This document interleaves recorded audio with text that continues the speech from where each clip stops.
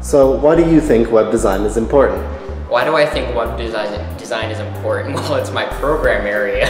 Of course I think it's important. The reason web design is important is because ever since the .com bubble in the early 2000s, all businesses that have a known standing to the public have websites. And whether or not the interfaces change, whether or not the technologies change to make those websites and make them fit on screens as large as big TVs or as small as smartwatches.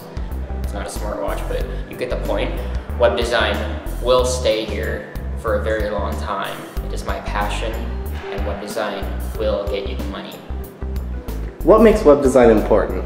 Okay, so web design development really helps the students to start from scratch, from the beginning, to design web pages.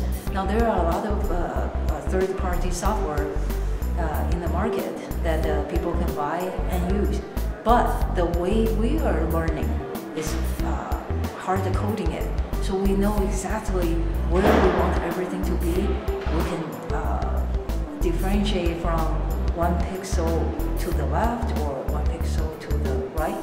So the way we're learning, all the students are building a solid foundation, and they know exactly what they're doing. This is very different from anyone, and almost everyone is dragging and dropping from like Weebly. So it's important they, including you, have the solid foundation to build a web page that they have the knowledge to go anywhere, use any software if they want in the future. But because of the foundation, they are able to build this from scratch. So tell us a little bit about what you've learned in web design. Well, I learned a lot about HTML and PHP and some basic web design elements like creating forms and surveys and stuff like that.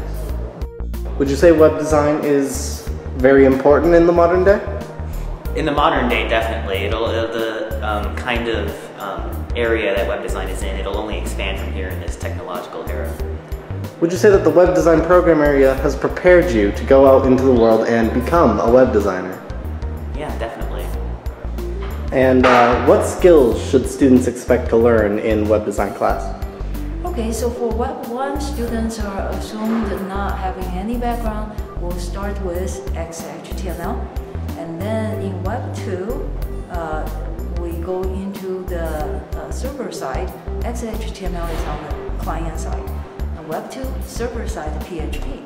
So students learn how to manipulate the server side to receive information such as first name, last name, password, social security card, social security number, things like that.